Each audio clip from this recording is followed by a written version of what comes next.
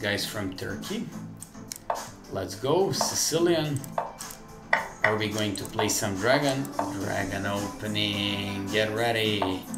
Bishop e3. Are we going to play once again? No, he's gonna play Yugoslav variation. Not a problem. Not a problem. On this one I should take principally on d4 and play b5, but I won't do that. I'll go with this line. And I'll go with this.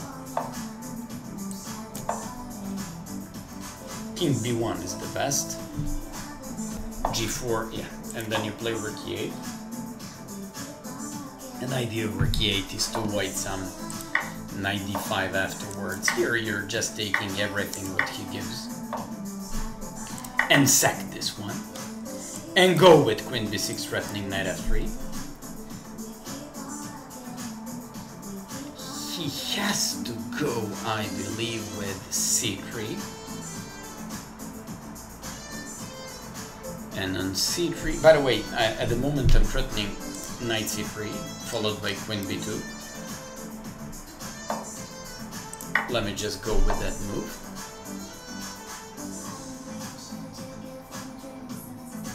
Oh, I blundered this one.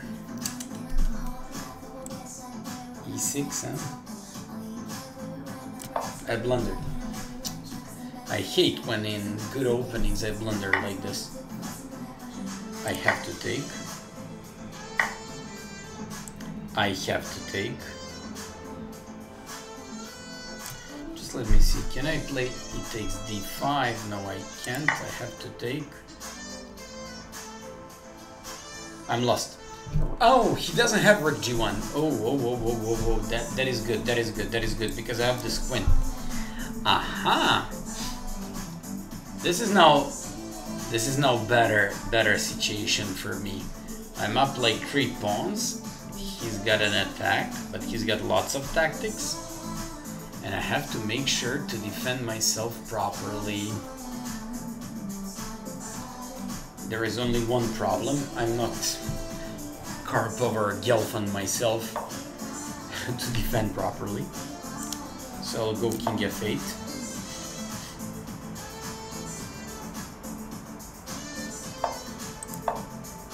He probably has to... So f6, queen g7, king d8, queen f6, king c8. Bishop b3. Oh, I should go to push for a win. Let's go with this. Maybe king c7 was a bit better. Instead of this 2-4, 6, 2-4.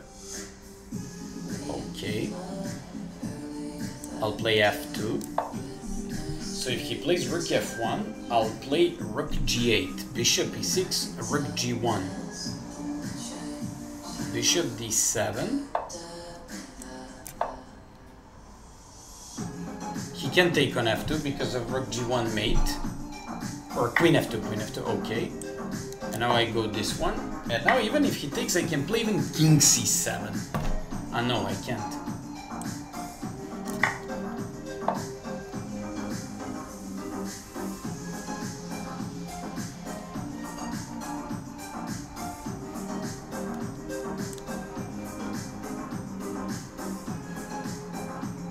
I guess I can push for a win. Yeah. Yeah, I guess I can push for a win. Well, I tried everything to win this game, but it didn't work. Sorry. Dragon rules! They cannot beat us. That's very interesting.